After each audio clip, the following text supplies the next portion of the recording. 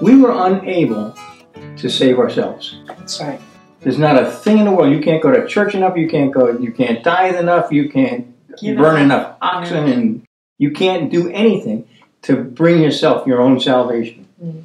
That took the shed blood of Jesus Christ, period. So we were totally dependent on Jesus to bring us back into a right state with God the Father. That was God meeting that need in our lives. We were dependent on Him, and He met that need, right?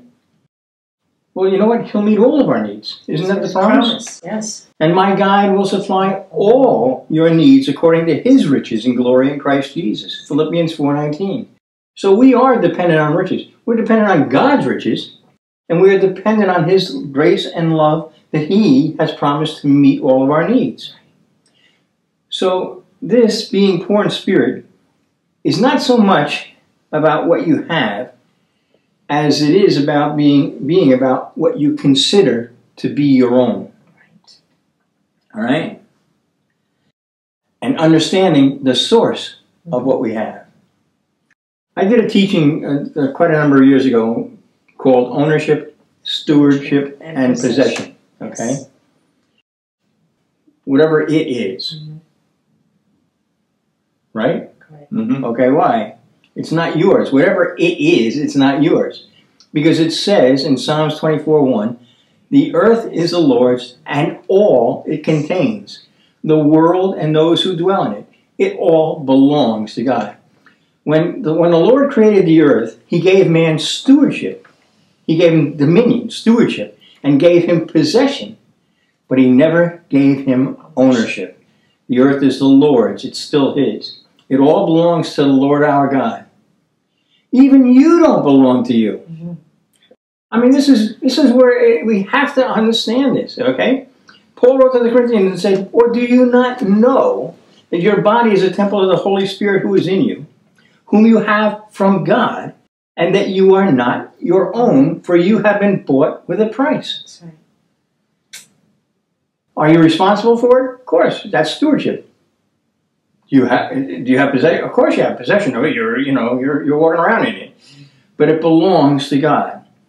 Being poor in spirit is first and foremost about establishing the lordship of Jesus Christ. Amen. In our hearts. You know, you can quote the scriptures and sing the song.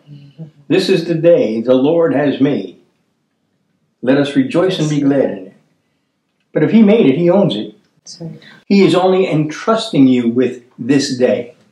And you are responsible for it. But He owns it. And you're responsible to Him for it.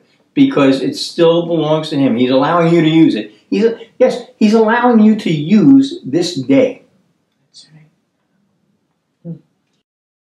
In order for this teaching, the Sermon on the Mount, to make sense, we need to understand that Jesus is Lord of all. Yes. Lord of all. All. Our money, our families, our time, our jobs, all. He is Lord of all of it. We've been conditioned to hear the words poor, or the word poor in spirit, right? Or rich, and we immediately think of and focus on money. Absolutely. You can be poor in anything. That's right. When Jesus said, blessed are the poor in spirit, it's because we recognize that we don't own anything. Okay? But He has entrusted us with all good things.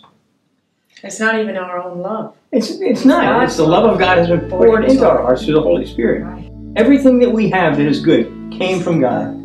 And to God be the glory. My Jesus, my Savior, Lord, there is none like you. All of my days, I want to praise the wonders of of my